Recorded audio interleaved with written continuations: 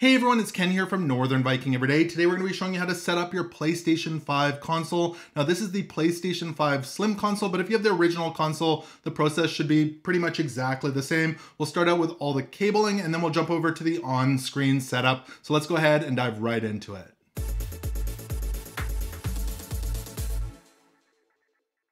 So let's dive into the wiring of the PlayStation 5. First off, I do want to mention if you've got the Slim, you will need to attach the little feet on the console, and those go in on the bottom here.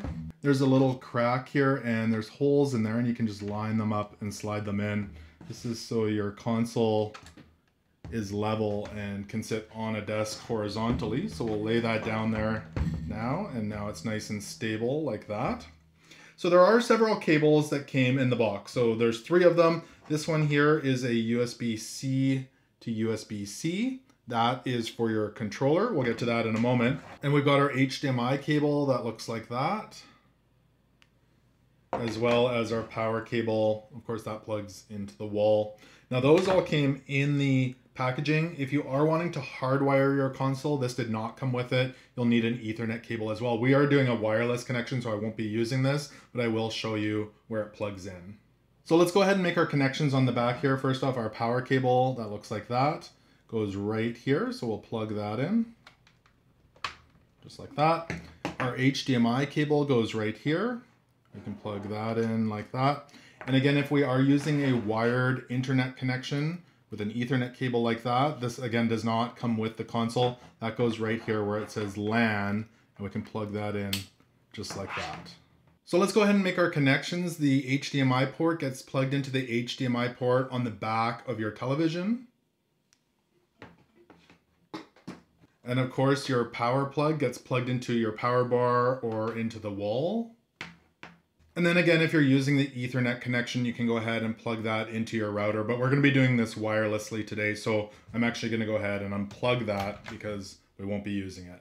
Now that it's all plugged in, we can go ahead and push the power button here on the front and turn it on.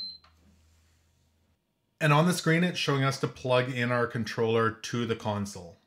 So we'll grab our USB-C to USB-C cable here, and we'll plug in our controller and plug that into our console.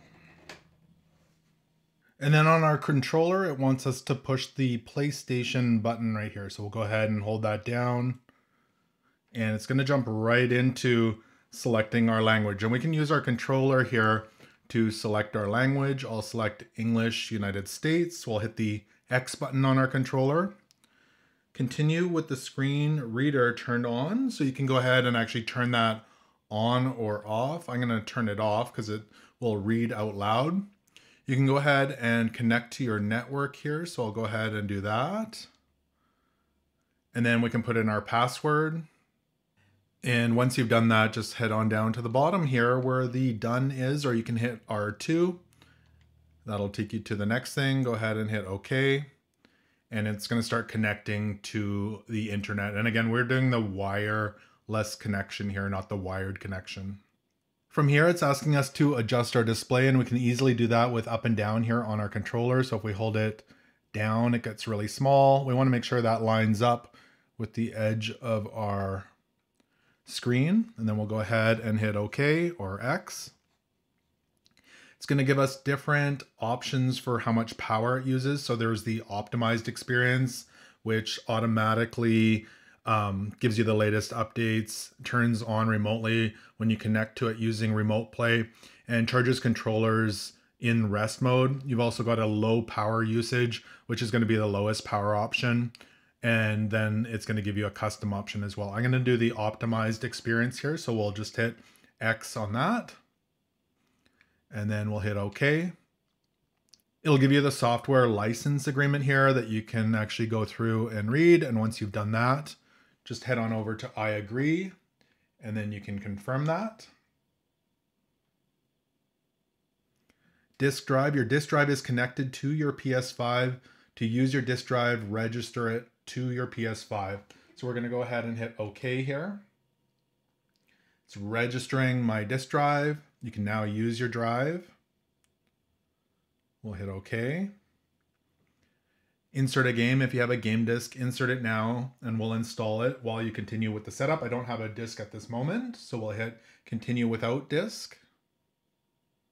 Now it's asking you to sign into your PlayStation account, so you can scan the QR code, you can sign in manually, or you can create an account if you don't have one. I actually have one already, or you can do this later. So I'm going to go ahead and sign in manually and I'll enter in my information here. And once you've got your email and password in there, or you've created a new account, we'll just go ahead and hit sign in. Say, please wait. It's going to ask you how you'd like to secure your account. So if you'd like to add a PIN here, you can do that and you can enter your PIN, or you can just leave it blank and not use a PIN for logging in.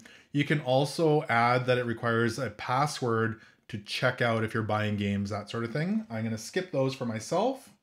We'll hit OK.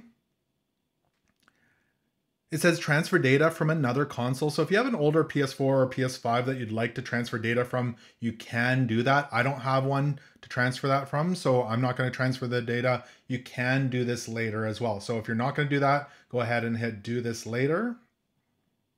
Welcome to PlayStation 5.